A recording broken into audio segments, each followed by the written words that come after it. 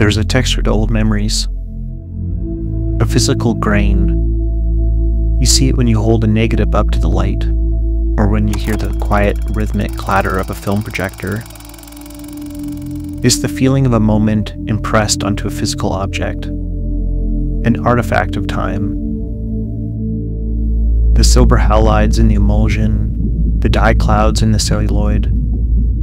The medium isn't just a container for the memory, it's part of it. This is a Sankyo 8R, a machine built to create those artifacts. It's a beautiful piece of mechanical engineering from a world that has, for the most part, moved on.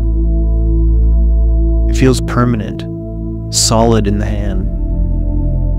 But its purpose was to capture light on a medium that was designed to fade, to warp, to become brittle. A medium that was, by its very nature, ephemeral. Brand new Brownie scope side turret movie camera by Kodak. The goal here isn't to build a better camera.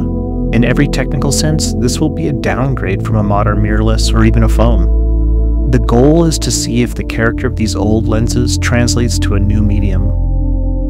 So, what does the ghost of a machine have to say when you give it a new voice?